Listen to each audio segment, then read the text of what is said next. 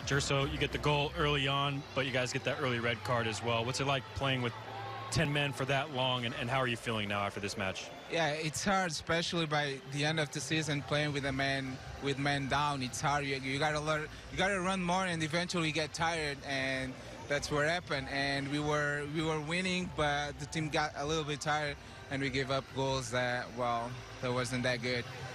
Is this a tough way to end this one? Kind of a similar story that we've seen throughout the season as well? Yeah, definitely. I think this is just hand up, basically the same way that started. Now we gotta just focus on what's coming next season, and hopefully we will do better, because this season was bad for everybody. Thanks, Gerso. Thank you.